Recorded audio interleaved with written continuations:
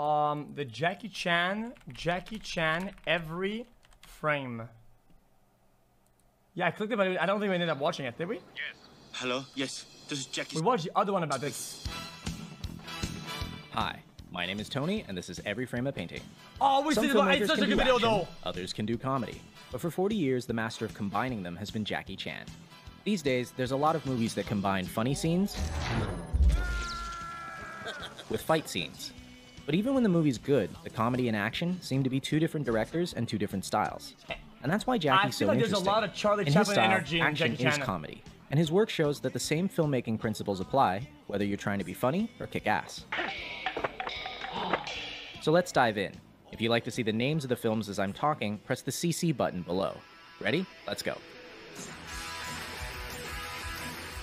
So, how does Jackie create action that is also funny? First off, he gives himself a disadvantage. No matter what film, Jackie always starts beneath his opponents. He has no shoes, he's handcuffed, he has a bomb in his mouth. From this point, he has to fight his way back to the top. Each action creates a logical reaction. And by following the logic, we get a joke. In movies, this comedic style goes back to the silent clowns like Chaplin, Lloyd, and Keaton. But I think Jackie has distilled it down to one line of dialogue. Please. I said I don't want trouble. Because he's the underdog, Jackie has to get creative, which brings us to point number 2.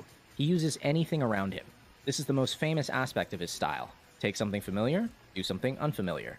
I've seen him fight with chairs, dresses, coffee tables, chopsticks, keyboards, Legos, refrigerators, classic. And of course, the ladder.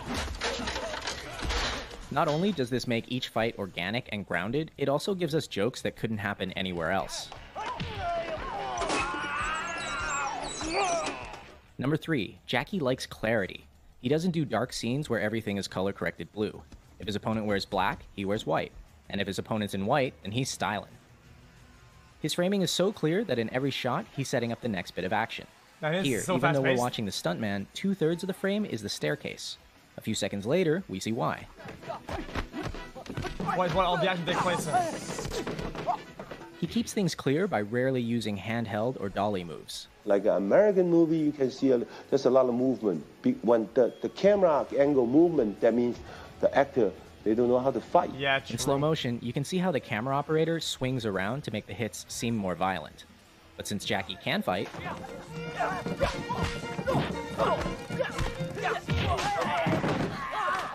I never move my camera. Classic TK. Always steady, wide angle. Let him see I jumping down, I do the flip, I do the fall.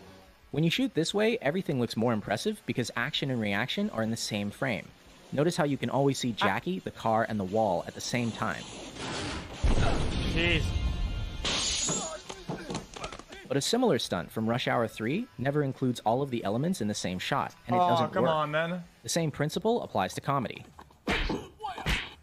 This shot, directed by Sammo Hung, shows us the punch, the bad guy's face, and Jackie's face all in one. Now check out the same gag in Shanghai Noon. Here, action and reaction are separate shots. It kind of works, but not nearly as well. Why don't more directors do this? Because of number 5. They don't have enough time. Jackie is a perfectionist, willing to do as many takes as necessary to get it right. And in Hong Kong, he's supported by the studio, which gives him months to shoot a fight. And the most difficult thing is when I throw the fan and coming back.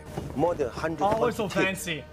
Those kind of scenes. Oh, Jackie, good. It's not good. You can do it. Except, do you have the patience or not? When I rewatch his work, these little things are the ones I'm most impressed by. He doesn't need to do them, and they eat into his budget, but he still does them because he wants to. And it's that going above and beyond that I respect and admire. But in America, they don't allow you to do that, you know, because the money just poof, poof, poof, poof. And his American work is missing something else. And there's a rhythm also into the way that the shots are performed and also the way they're edited. And Jackie said something very interesting that, you know, that the audience don't know the rhythm's there until it's not there. Jackie's fight scenes have a distinct musical rhythm, a timing he works out on set with the performers. Ready, action. Stay where you are. Stay where you are. Don't chase me. Boom, boom. Then, boom. See? Everybody looks good. Even experienced martial artists have trouble with it.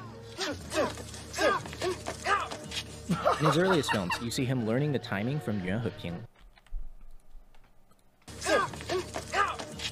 In his earliest films, you see him learning the timing from Yuan Heping, and it's very much like Chinese opera. But by the mid-80s, working with his own stunt team,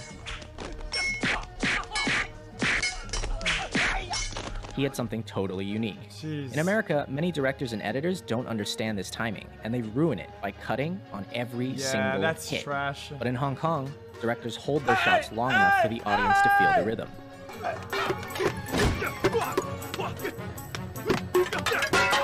The most important part is editing. Please! And most of the directors, they don't know how to edit it.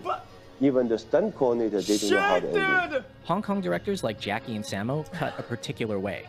In the first shot, you hit your opponent in the wide. In the second shot, you get a nice close-up. But when you cut the shots together, you don't match continuity. At the end of shot 1, the elbow is here. At the beginning of shot 2, it's all the way back here. These 3 frames are for the audience's eyes to register the new shot. See that tracking? And they make all the difference. I'm start from here, here. But 2 shots combined, this is zone. That's the power. In other words, show it twice, and the audience's mind will make it one hit that's stronger. By contrast, modern American editing doesn't show the hit at all. At the end of shot 1, the leg is here. At the beginning of shot 2, it's in the same place, going backwards. But because they cut at the exact frame of the hit, it doesn't feel like a hit. That's really lame. A lot of people think this is because of the PG-13 rating, but even R-rated films do this now. It looks like a bunch of people flailing around, instead of a bunch of people getting hurt. You see? But what I noticed though is that whenever there's a lot of hits and it's really fast and it's a very fast pace, that technique makes no sense anymore. There's so many cuts, you don't know what's happening anymore. You kind of forget where the limbs are going, what direction, and all you hear is a bunch of bang, bang, bang, boom, bang, bang, bang, bang, and a bunch of cuts. Ouch. Which brings us to number 8, pain. Unlike a lot of action stars who try to look invincible, Jackie gets hurt. A lot. Half the fun of his work is that not only are the stunts impressive,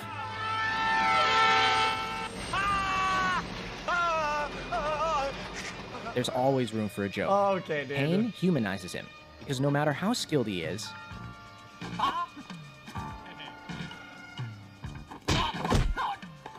he still gets smacked in the face. In fact, Jackie's face may actually be his greatest asset. Many times, the look he gives is all it takes to sell a joke, like when he does an entire fight holding a chicken. Or dressed as Chun-Li. And last, Jackie's style always ends with a real payoff for the audience. By fighting his way from the bottom, he earns the right to a spectacular finish. Oh, no, not this. He doesn't win because he's a better fighter, he wins because he doesn't give up. This relentlessness makes many of his finales really impressive and really funny. And it's in direct contrast to a lot of his American work, where bad guys are defeated because someone shoots them.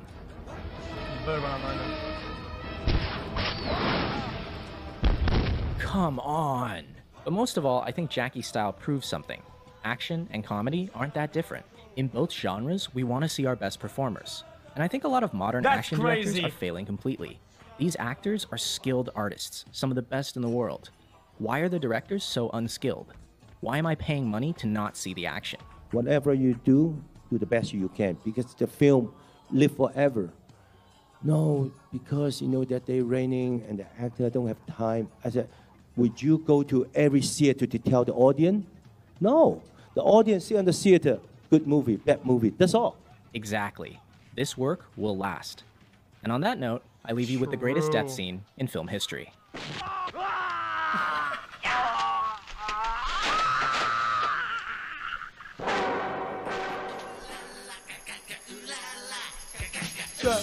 That reminds me of the, you guys, the scene where the guy shoots, right? And the guy gets hit by bullets.